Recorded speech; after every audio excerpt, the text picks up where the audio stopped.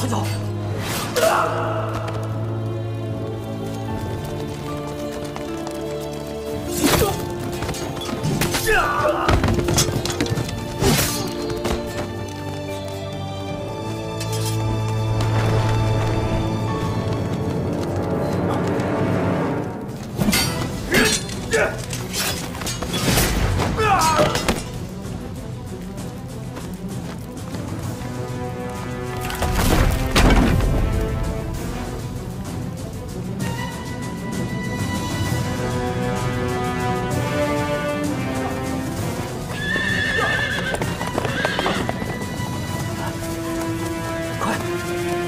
没事吧？没事。我要射了，坚持住！快走，他们追来了！菲儿，菲儿，你坚持住，别出声。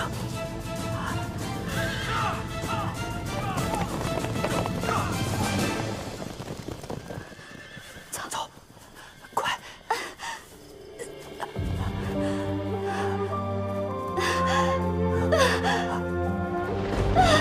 菲儿，坚持住！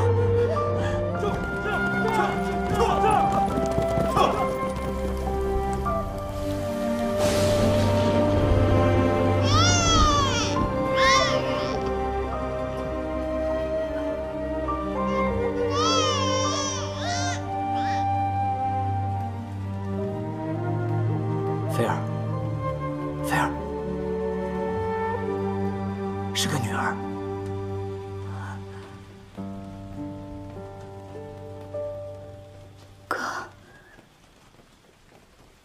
让我抱抱他。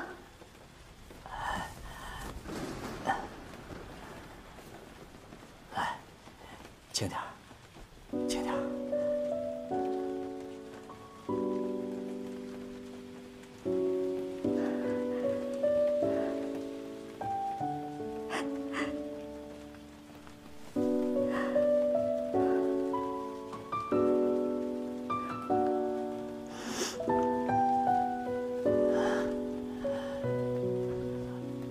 菲儿，没事了，没事了。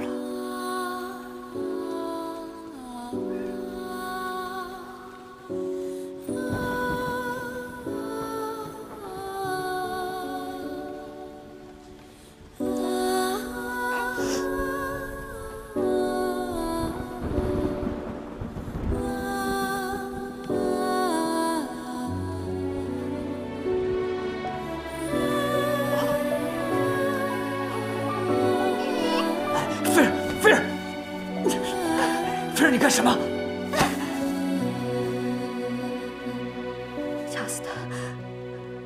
他不能活着。哥，现在就掐死他！她是你女儿，她是孽债。如果让他活下去，他一辈子只能和我一样，被人争夺利用。他活着有什么意思？还不如让他现在就死。 还不如让他现在就死！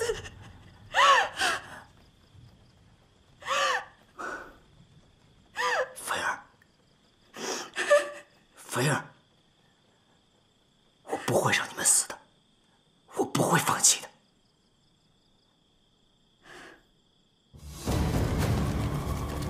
他们追来了，可你带着孩子快走，快走啊！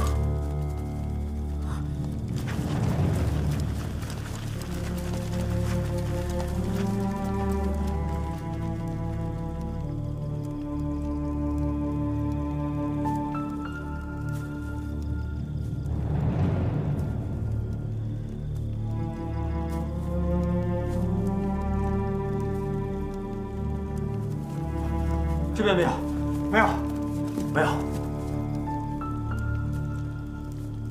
去追！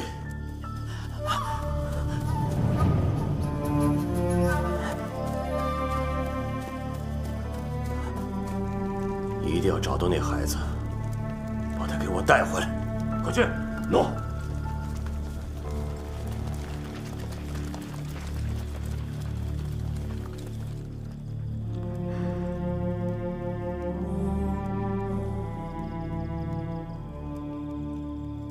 学飞，何苦呢？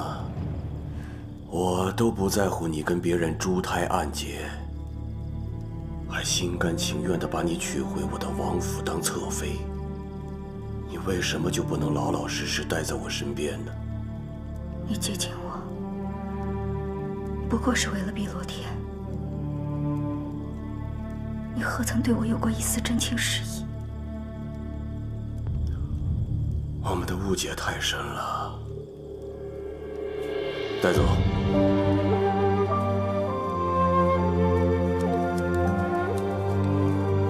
王爷。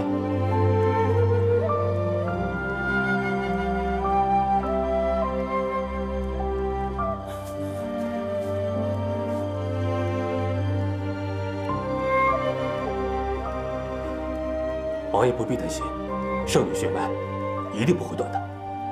雪妃生的一定是个女孩。我们只有那一线希望，一定要把那孩子找到。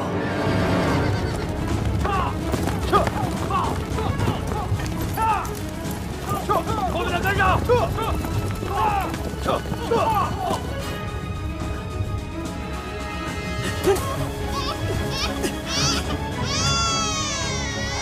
乖，不哭，我不会丢下你的，乖。躲过他们，我们就隐姓埋名，谁也找不到我们。官藏老鼠打入兜，见人开仓一步走。哦，见儿无聊，大爷，说点钱吧。大爷。化作妻儿百般愁。跟上他们。不急，走。站住！哎，几位大哥有什么事儿？什么事儿？你俩懂不懂规矩啊？竟敢在我们的地盘上乞讨，是吧？哟，对不起，对不起，在下实在对不起，如有冒犯之处，还请几位大哥多多见谅。我们这就走。哎，想走？没门儿！把钱拿来！大哥哥，可怜可怜我吧，我们已经3天没吃饭了，好不容易讨到1点。刚才在那条街上，你卖唱把人都给吸引走了，弄了那么多钱，还说没钱是吧？拿过来！不急，把钱给他们。不行，这是我的钱。哎，这小姑娘拿钱，哎，给还是不给？打人是吧？啊！九叔，你没事吧？不急，打他！你们不要打了！求求你们别打！我把钱给你们还不行吗？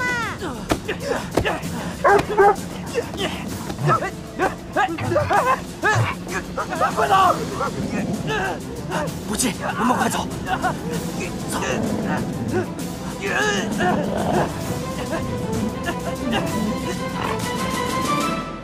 九叔，你没事吧？没事儿。阿黄，过来。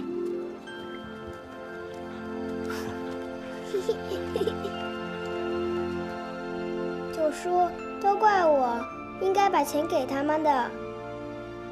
不气，以后你一定要记住，钱乃身外之物，应当断则断。几文钱没了，咱们以后还可以再讨，但是命只有一条，记住了吗？知道了。九叔，你没事吧？没事儿，都是些皮外伤，休养几日就好了。只是我们不能再在这里乞讨了。那就去别的地方，总有我们要饭的地方。不气，让你跟着九叔乞讨，辛苦你了。不苦，一点都不苦。别的小孩都没有我去的地方多呢。九叔，今天多亏了大黄狗救了我们，可以养它吗？他也算是咱们爷俩的救命恩人了，以后就跟着我们吧。太好啦！我就叫你阿黄吧，以后我们就是一家人了。九叔，吃包子了。九叔，以后我们讨饭，每天存几文钱，留着去做生意吧。不行，不许做生意。为什么？你不用知道为什么，你只要听我的，活得越少人知道越好。外出必须污泥染面，不可过多与人接触，更不能做生意，听到了吗？那岂不是要一辈子的饭？我不想一辈子当要饭的。不气，因为九叔欠了别人很多债，一辈子也还不清，只能躲躲藏藏，更不敢让外人知道身份。是九叔连累你了。九叔，你别这么说，要不是你收养了我，我早就饿死了。九叔，你放心，我不做生意了，以后我就跟九叔讨一辈子的饭。九叔，你吃吧，我吃过了。我带阿黄去洗澡了。不气，出去一定要注意，别和太多人接触。知道了。阿黄，过来，过来。阿黄，过来，快点。哎，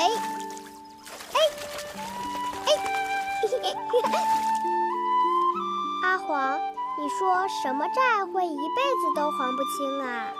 九叔一副读书人的样子，也不像是会欠债的人呀。难道是情债？我是不是很像九叔？我该不会是九叔的女儿吧？怪不得我脸上也要涂脏，怕被人发现。肯定是。唉，真的要一辈子饭啊？说不定别人找了九叔这么多年，已经不找了呢。不行，我还是得瞒着九叔赚钱，大不了我遮着脸去赚钱，别人肯定认不出来。阿黄，你说对不对？阿黄，你也觉得对呀？那我们就这么说定了，以后我就遮着脸去赚钱。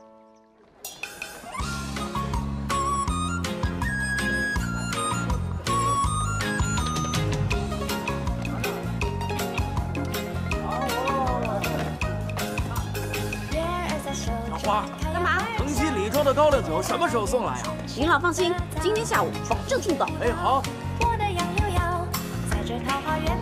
小花姐啊，小花姐，这次旧衣服。哟，这么多！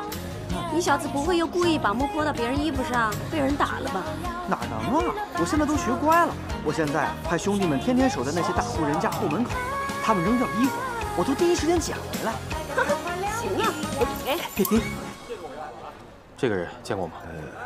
没见过。走。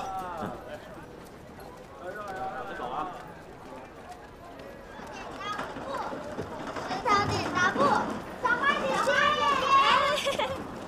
那给。小花来啦！哎，阿婆，哎，这上次衣服的钱，哎，这些也照旧，麻烦您帮我洗干净，改一改，我再拿去买。不麻烦，不麻烦，有钱赚就行。小花，还是你点子多。谁知道这衣服把袖子拆下来放在另一件衣服上，就有这么多人抢着买呀，是吧？漂亮吧？你今天还去城西吗？是啊，我九叔咳得越来越严重了，今天早上就咳得起不来，我得赶紧存够钱去给他治病。哎，还得记得把刘大爷的酒给他拉回来，顺便再拉一车大米。这城东城西，你家一生差了2吨，拉回来卖也能赚不少。你慢着点儿，走了啊！哎，让！说得好，大家鼓鼓掌；说得不好，还请见谅。咱们闲话少说，书接上回。大侠连衣客，上回书说到。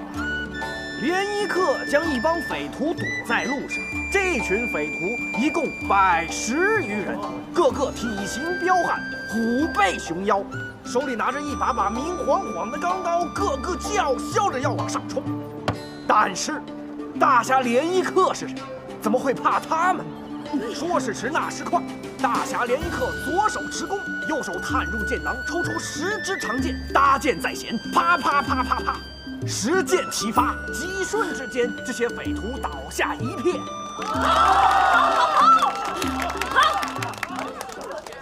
10箭齐发，这先生还真敢瞎说。什么瞎说？我们大侠连衣客就这么厉害，路见不平，仗剑天下。10箭齐发是轻而易举的事。你办不到，不代表别人办不到。一看你就知道是那种纨绔子弟，不是什么好人。以后听说书就听说书，别乱说话。来，让。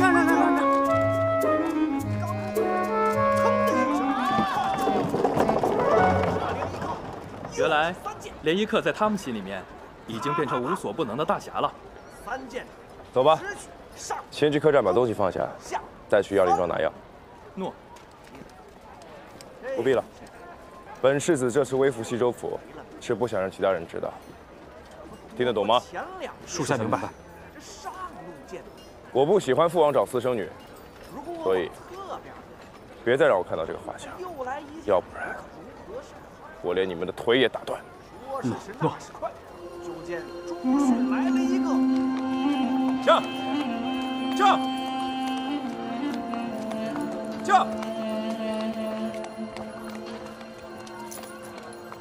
好火喽！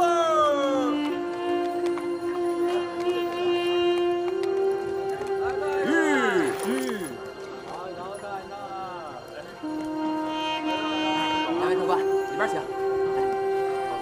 来，牵马的，进来。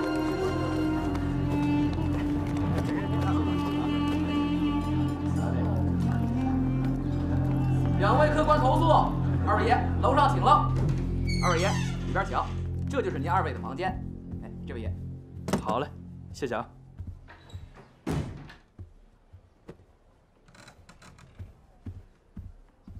少爷，我们来西州府前，王爷请少爷也帮忙找过私生女。刚刚为何要对侍卫那么说？我没答应，也不会答应的。父王既然暗自找了私生女这么多年，他应该知道，母妃是因为谁郁郁而终的。如今还想让我帮他找私生女，就算我真的见到她，我也不会带她回去。王爷身体一向欠佳，最近更是连夜咳嗽，就连御医都没有办法。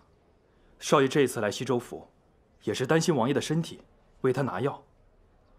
或许，王爷患的是心病，把人带回去，可能比药更管用。行。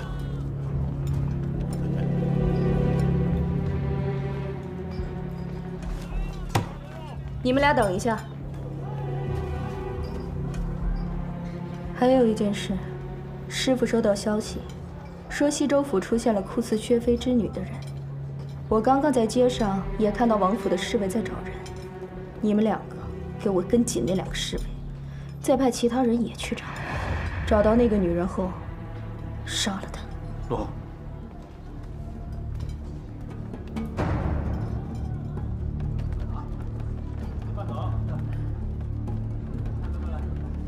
有劳林庄主了，我们的货才能配得这么齐全。药灵庄不愧是西州府第一药房。云老板客气了，这批货很贵重，路上小心。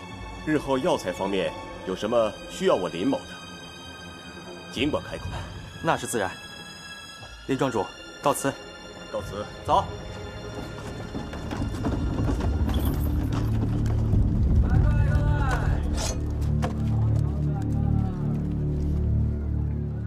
看来又有好玩的事儿了。还是我要出去一下。少爷干什么去？实践齐发。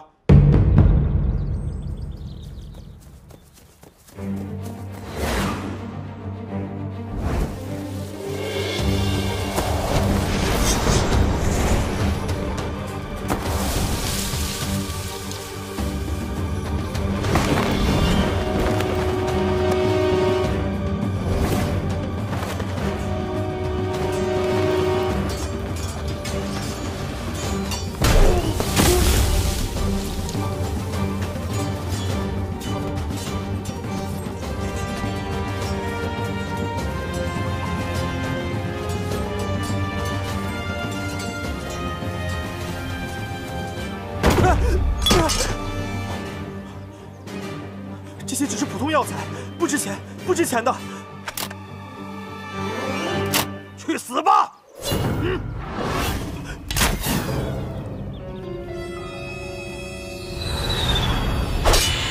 哎呀！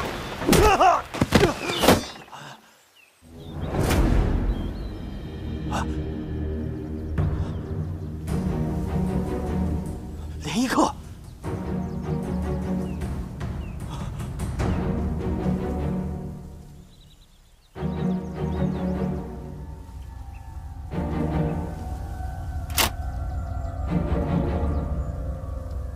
你们是什么人？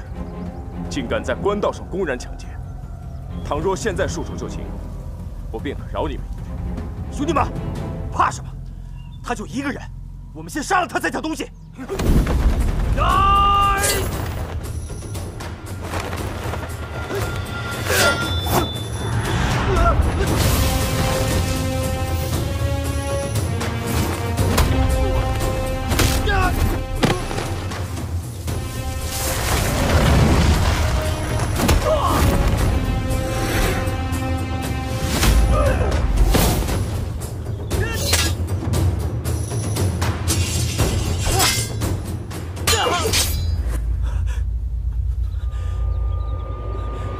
快走，赶紧走！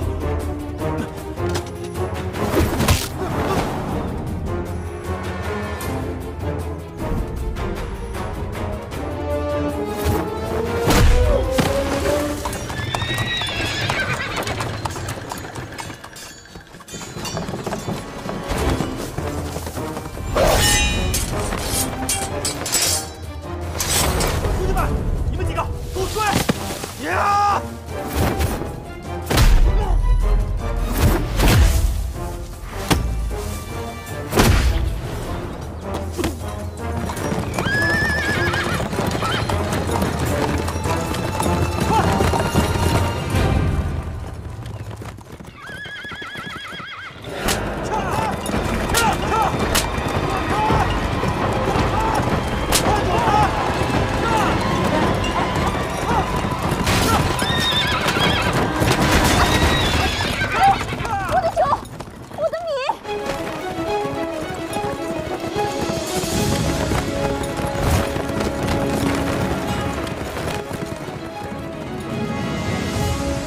杀了他！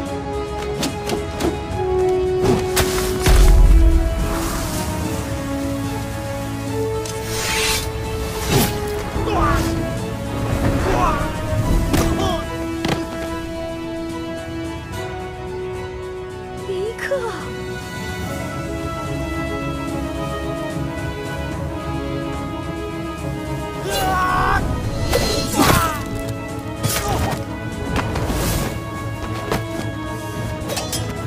真的是林克！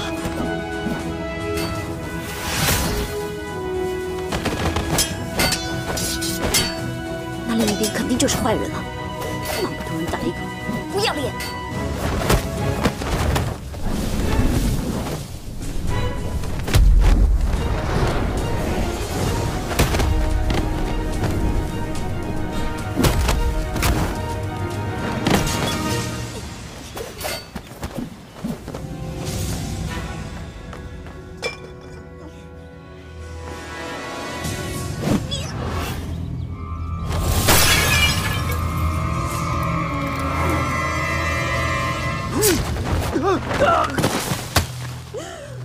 连一克还有帮手，杀了他！我的妈！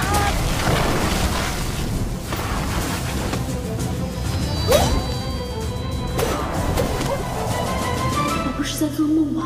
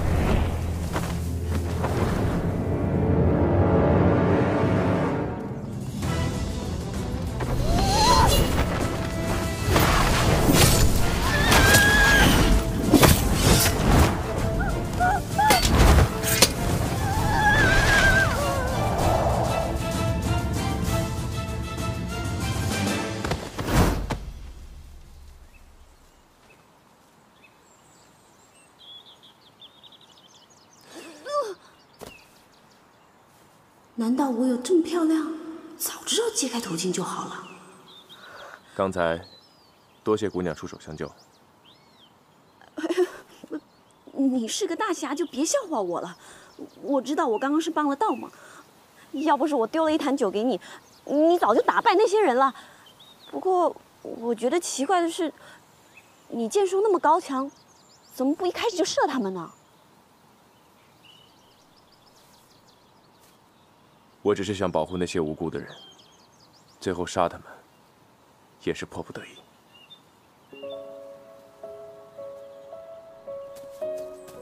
你人真好。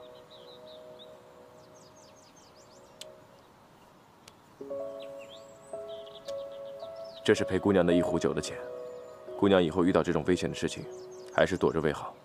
我还有事，先走了。姑娘还有什么事吗？那坛酒用不了那么多钱，我找给你啊。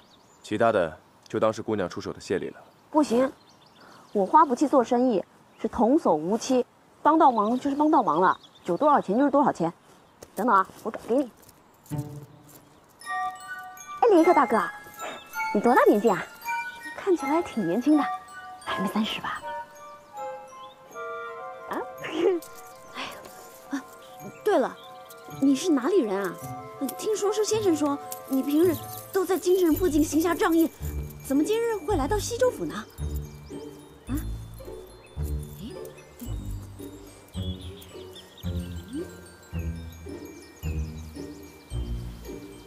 不用找了，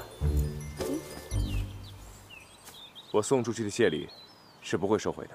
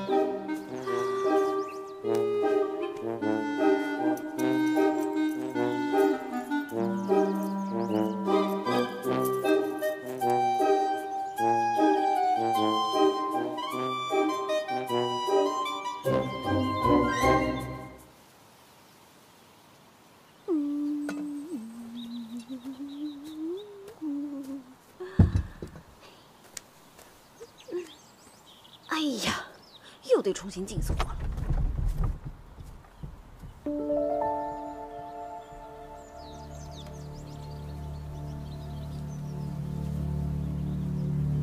父王要我来西州府找私生女，她的神态和薛飞相似，尤其是眼睛，让人过目不忘，年龄也吻合。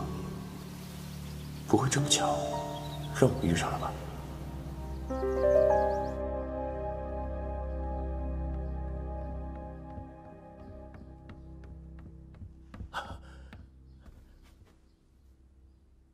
大小姐，师傅让我来西州府劫走飞云堡买的药材，劫药材的都是我的心腹，不可能走漏风声，那就只能是你们药灵庄。说，药灵庄还有谁知道此次行动？请大小姐恕罪，药灵庄只有老夫一人知道此事，我也没想到连衣客会突然出现。请大小姐放心，我已经派人去指认，确认连衣客才是劫走药的人。现在官府已经在通缉他了。哼，你的反应倒是快。飞云堡战马感染瘟疫，急需这批药材。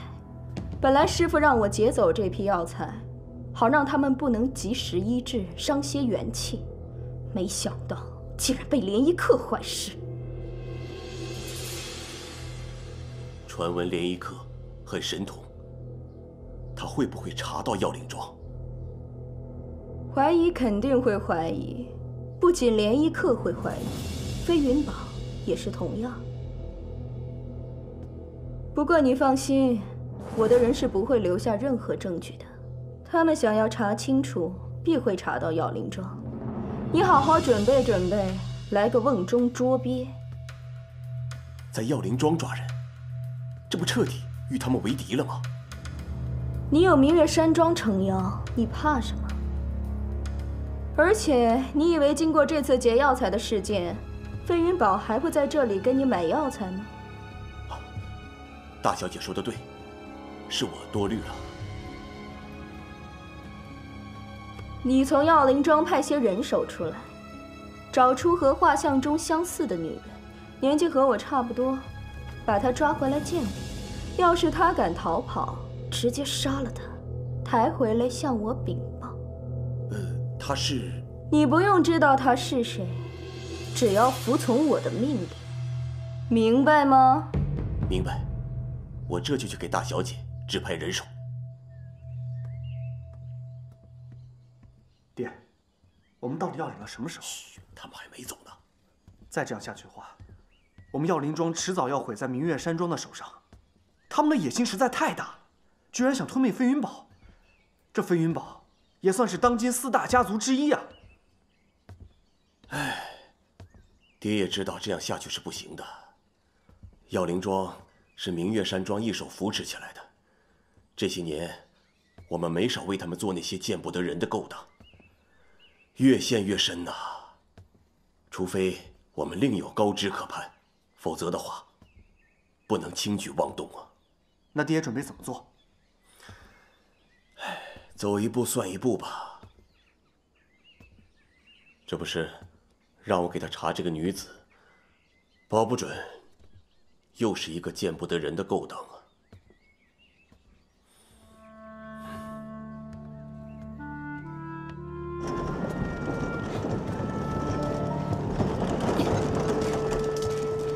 就是他。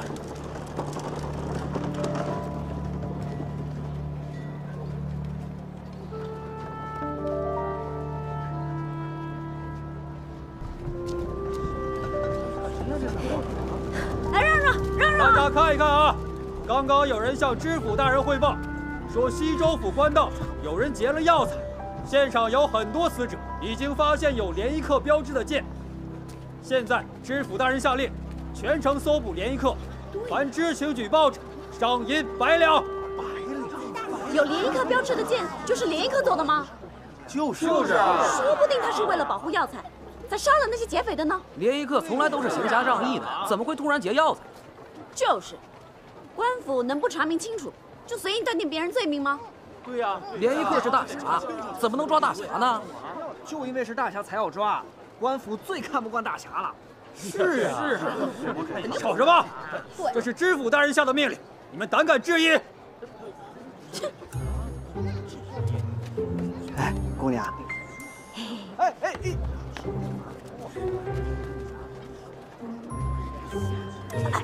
干嘛呀？这别挤了，别挤了！好了，别挤了！别挤了！好了，是他挤的，我看到了，就他呀，就他。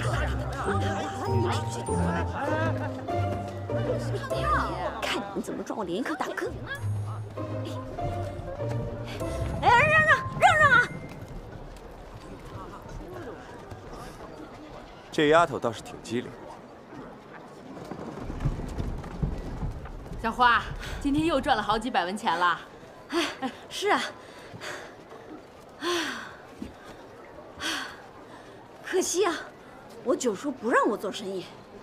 我现在赚钱都是偷偷赚的。要是我拿钱出来扩大规模，肯定能赚更多。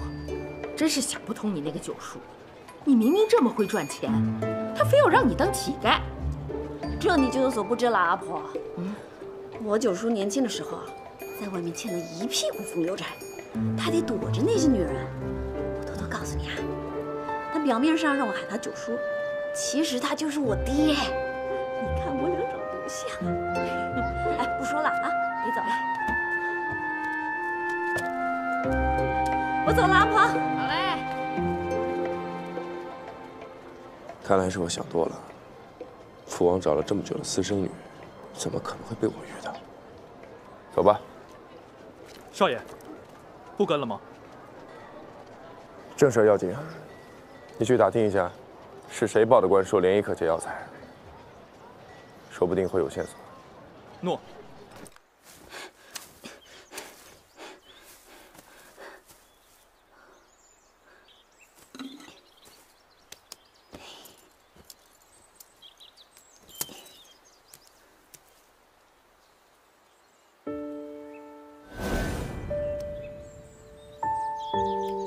这是陪姑娘那一壶酒的钱，姑娘以后遇到这种危险的事情，还是躲着为好。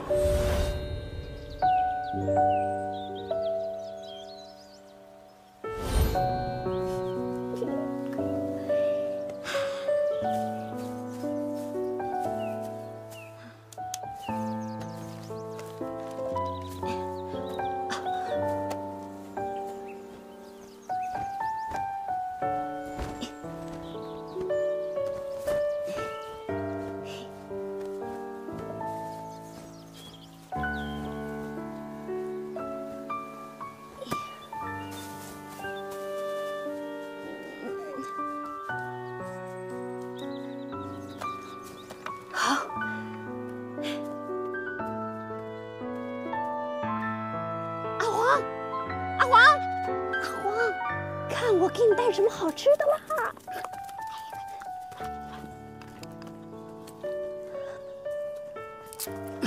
九叔，我回来了。今天成绩不错，考了20分钱。哎呀，买了2包药，我还求药铺老板便宜我5文钱呢。哦，对了，今天镇上新来了户大户人家，出手挺阔绰的，给了我份咸菜肉饭，我吃一半了，剩下的九叔你吃吧。你是不是又背着我做生意了？九叔，你怎么就是不相信我呢？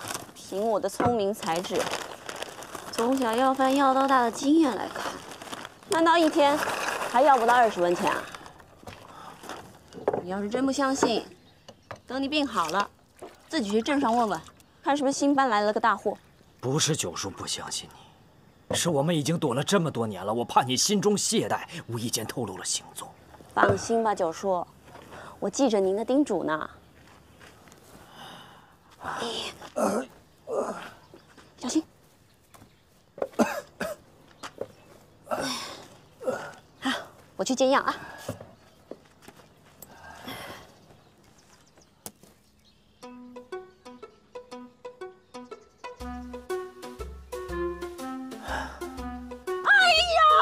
九叔，财神爷显灵了，肯定是哪路神仙见我们吃不饱穿不暖，不忍心见我们受苦，所以从天上掉下了这锭银子给我们。